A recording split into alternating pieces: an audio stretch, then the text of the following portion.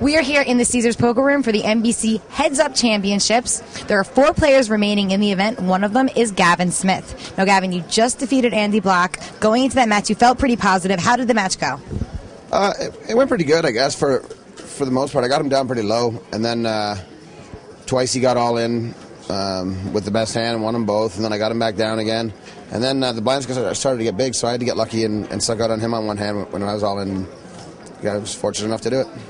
So, do you know who you're going to be playing in the next match? It's going to be Shannon Elizabeth, correct? No, it's actually going to be Chad Brown. Chad Brown. I'm sorry, I have the brackets mixed up in my mind. So you're going to be playing Chad Brown later on today. Feeling confident about that as well? I mean, you've been tearing up your opponents. Yeah, absolutely. I'm always confident. I think I've been saying it every round. I still think I'm the best player left in this tournament, and I think I'm going to win it. Great. Thank you very much. We wish you luck, Gavin. All right, thanks. Lizzie Harrison with Gavin Smith for Card Player TV.